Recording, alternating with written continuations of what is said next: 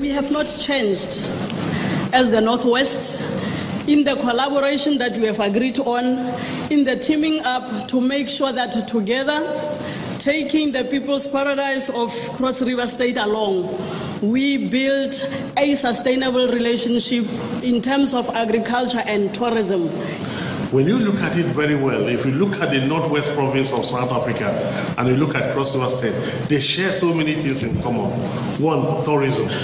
They are the largest in terms of hosting the best tourism facilities in South Africa. They are the host to the Sun City, the great Sun City of South Africa. In terms of safari and wildlife and safari lodges, they rank #1 in South Africa. And so coming from that background of tourism, it fits into our own tourism with our gorilla sanctuaries, our monoliths, Cross River National Park, the Obudu Cattle Ranch, and all the tourism potentials we have, including the carnival.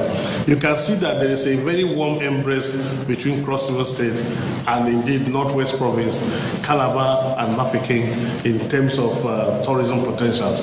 On the other hand, Cross River State has got over 21,000 square kilometers of arable land available for immediate cultivation.